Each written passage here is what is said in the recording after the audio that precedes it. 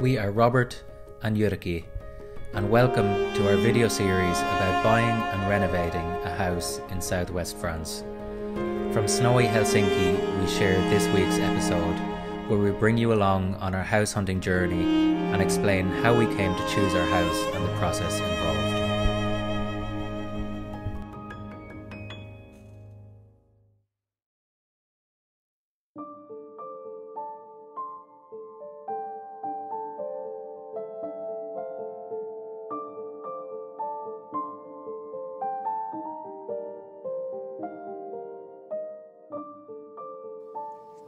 So the snow has arrived in Helsinki and it's rather wintry.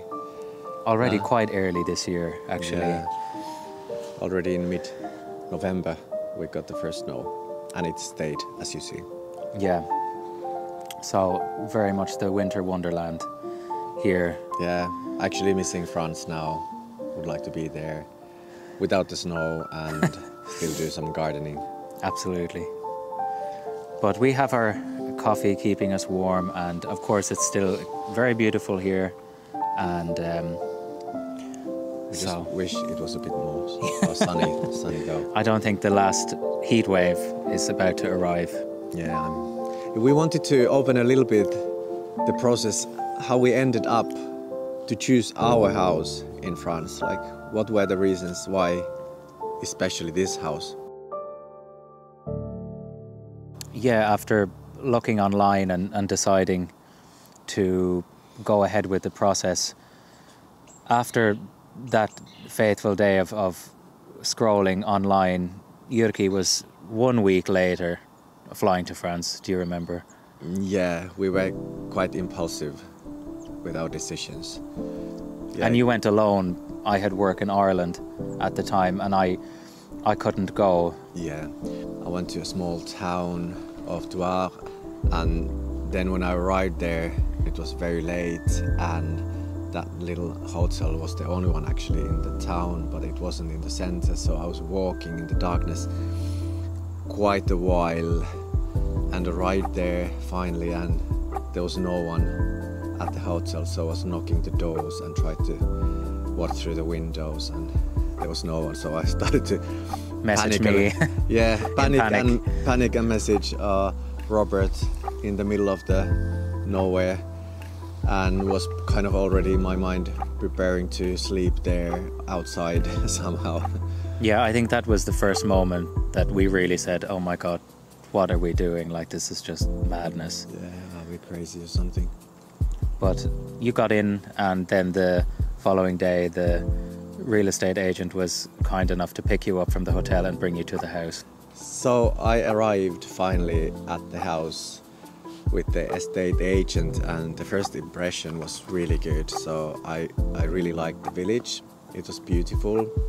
On the top of the hill, river meandering around. I felt that I had such a big responsibility to choose the house on my own without Robert being there, and I tried to convince myself that I actually like this a lot. Yeah. But I really wasn't sure, do I like it at all? Yeah, and of course I was living through the pictures online, the videos the estate agent had sent, and of course being so excited that you can easily make yourself like something or buy into a reality that maybe in the long term is not the right path you want to go down, but because you're excited and you've kind of made the leap into the process, you try and make yourself believe that everything is perfect. There was still lots of furniture and belongings of the owner still inside, so it was also a bit difficult to see really the structures, how they are. Some rooms were fine, some rooms not. Upstairs was like quite in a bad condition and felt like the roof is coming in from here and there.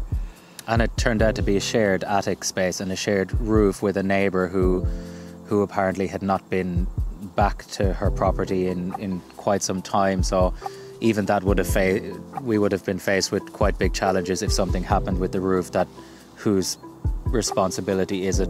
And I remember very well that I was waiting and waiting for the account of how the house was and did you like it, and send me pictures and videos and everything.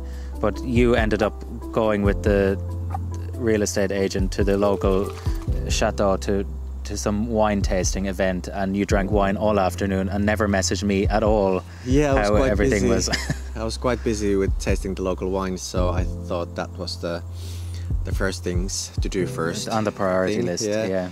But then anyway, in Finland, after me returning back and Robert returning back from Ireland, we went through the pictures and were talking a lot and decided anyway to put a bid in.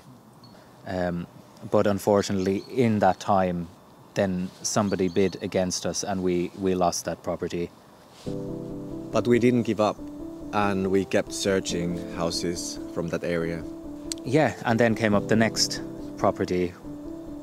Yeah, that was a big house, a lovely one, lots of possibilities. With that, we were thinking to turn it into some sort of artist in residency place or whatever. There was so many rooms and 4 floors. Yeah. And a huge property. But so much work. Yeah. It really needed so much. And this was maybe where the pictures deceived what you were seeing in reality.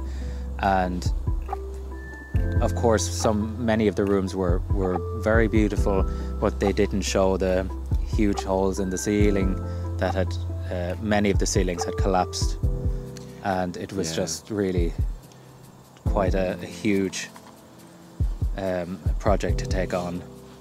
So we came back and kept searching again, and then we ended up seeing online this house of ours that we actually had seen many times, but for some reason we just Scrolled didn't pay past attention it, to it. I don't know why that happened. Yeah. Then we started to check it closer and we actually liked it a lot. Yeah, and we checked the location. Yeah, and we everything. realized the location. I think maybe we had seen it really at the very start of the search. So, and these place names mean kind of nothing because you just didn't know the area. But now we had been twice there and researching a lot, and now we realized, this is in exactly the area we want. So we got so excited of that property that we called the estate agent right away and asked more and decided to place the bid right away. Because we learned during this process that you can actually do that in France. You can give the offer right in the beginning. Because for example in Finland, if you leave the offer, it means that you are obliged to take it. The other thing in France is multiple real estate agent companies can sell your property, so there can be multiple viewings going on at the same time, and they don't of course correspond with each other, so another company could have a bid in and you could be viewing the house and have flown all the way there and not even know that process is going on.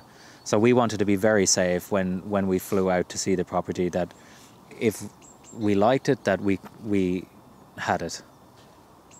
The estate agent then of course asked the family who was selling it, like if they all agree, and it was a big group of people, so we needed to wait quite a while. We placed the offer in the beginning of June, and then only in the beginning of September everybody had replied. And agreed. It was a long wait. And then of course we flew right away to France, because until that moment we didn't even see the house in live. Yeah. We just saw the pictures online, and our estate agent was absolutely fantastic. She was so helpful, and she sent us lots of videos and called us and told lots of details about the house. Yeah, and tried to keep our nerves calm, and of course still we knew we had this 10-day cooling off period, because until you sign the first contract, which is called the compromis de vente, only from then you have the 10 days. So even though we had this big long wait, we knew that when we would go and see it and we would sign, we still could then pull out of the process if it just wasn't what we wanted at all. And thankfully we really liked it. Yeah, we just signed, and then the process went from there. The process then takes even another couple of months, because once you sign, then you have the 10-day cooling off period, and then it goes to the notaire or solicitor, and they work for 3 to 4 months on gathering all of these surveys, information, background checks, and getting all the financial situations in order. And then after that 3 to 4 months, you go and sign with all of the owners. So for us, it was all the siblings who had inherited the house, and you sit and you go through a huge amount of documentation, and then you sign, and then we got the keys, which was for us in January. Yeah, the waiting was so difficult, at least for me, because I'm not very patient at all. Now, to wait from the beginning of June till the beginning of January was sometimes a bit too much for me, and I have to say that I even threw a yogurt cup on the wall one morning because I was just enraged. I think if we can offer any insight into the process, that is one thing to take into consideration, is just the timing of everything. Even if it's a very smooth sale with the owners of the property, you still have to wait this 3 to 4 months for the solicitor or notaire to get all of the documentation in order. You have to send them the money before the final signing date, and so all of this has to be done. So it's certainly not, you cannot buy the house and move in a week. It is just a longer process, so it has to be taken into account. So once the challenge of buying the house was over, the next challenge started, which was the huge renovation which was facing us. I remember feeling that once we had gotten the key from the solicitor or the notaire, we drove back and we were now alone. There was no real estate agent with us to hold our hand through everything, and we were on our own and opening the door and saying, oh my God, this is really now a reality, and we just have to start. And where do we start? And as it was January, it was quite cold in the house, and especially the evenings were so freezing. We had a couple of radiators that we plugged in, but because the electricity wasn't renewed yet, it didn't allow us to plug in more than two devices at once, or the fuse would trip on the fuse board, and we would be having to go and deal with the spiders and all those things we don't really like in the dark. So we decided to rip off the wallpapers, as we thought that that's the only thing we can do with our skills that moment. Yeah, and it was really a kind of, maybe bittersweet is not the right word, but maybe just a double-sided emotion of being so happy but being extremely scared of almost even touching the building, for having no experience in really what we were doing.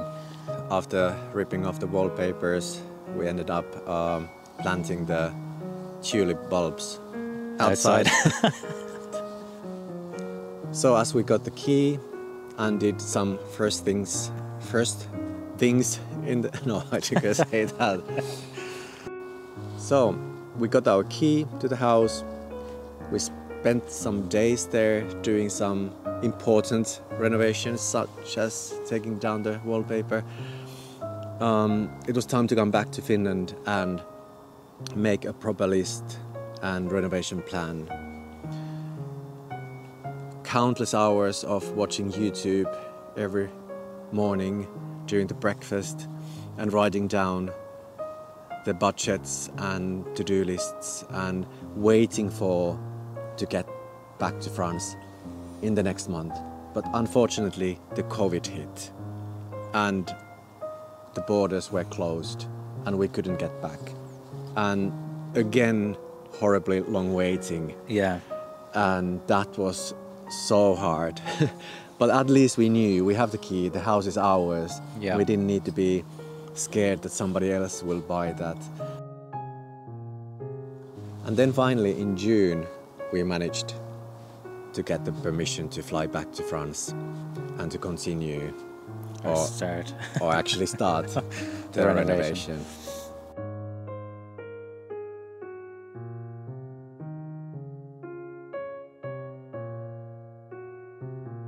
And we'll show more about that process in the next video.